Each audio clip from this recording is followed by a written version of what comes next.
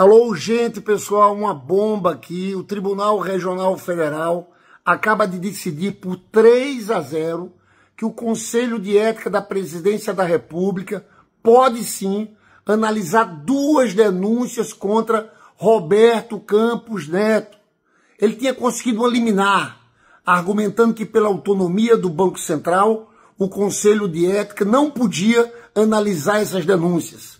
A primeira denúncia é sobre o Pandora Papers, contas secretas, offshores fora do país. Fizeram uma denúncia contra Paulo Guedes e contra Roberto Campos Neto.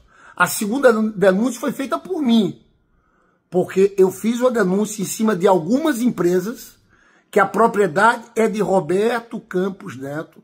E pasmem, senhores, as informações que foram apresentadas e que tem é que essas empresas têm remuneração pela taxa Selic. Você já imaginou isso? Como se ele ganhasse dinheiro quando aumentasse a taxa Selic. Eu coloquei todos os nomes das empresas.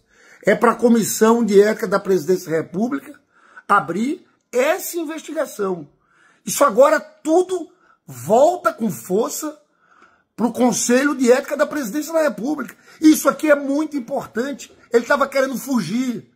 Ele estava querendo fugir de uma investigação séria. É um absurdo um presidente do Banco Central ter offshore, ter recursos que estavam escondidos em paraísos fiscais. Mais ainda, pessoal, é se ele lucra com a decisão tomada por ele e pelo próprio Banco Central.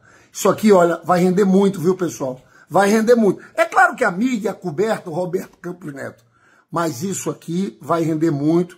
Eu sempre falei que essa questão da política monetária, da atuação do Banco Central, já era um caso de polícia. Agora vai ter investigação no Conselho de Ética da Presidência da República.